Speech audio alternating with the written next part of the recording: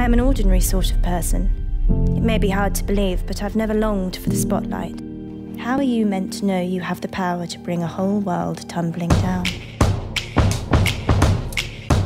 What are you doing later, little baby? Having fun? Tell me about it. Your idea of having fun. You can stay here as long as you like, darling. You know that? That's what turns you even on.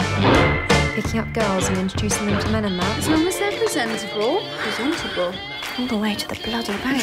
Mr. Profumo. Christine.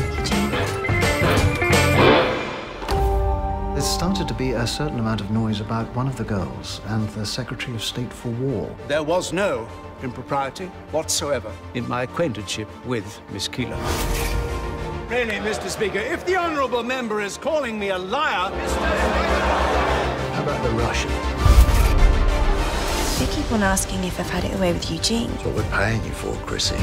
It's absolute concoction. There's been some sort of conspiracy or security breach. It's nothing short of ridiculous. Maybe, but we need to end it here. You can have a lovely life.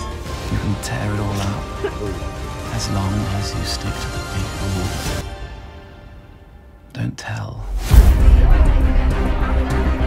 There are details that could cause embarrassment at many levels. The security services as well as government. Is this some kind of threat?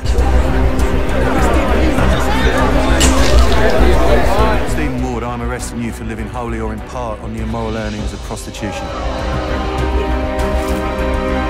Are we endlessly to blame women for the weaknesses and wickedness of men? This is serious, you stupid little girl! Once and for all, Jock, did you fuck her? The press commits scandals.